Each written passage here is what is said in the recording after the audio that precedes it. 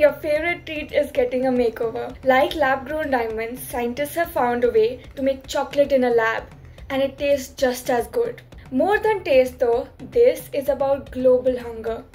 A UN report states that 582 million people in the world will be undernourished by 2030.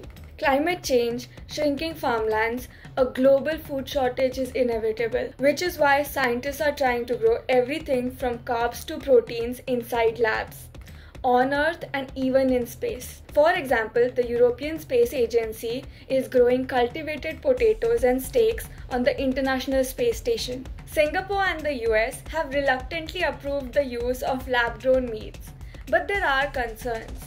Microplastics, nutritional value, and environmental impact. The future of our food is in the lab. But the question is, will you take a bite?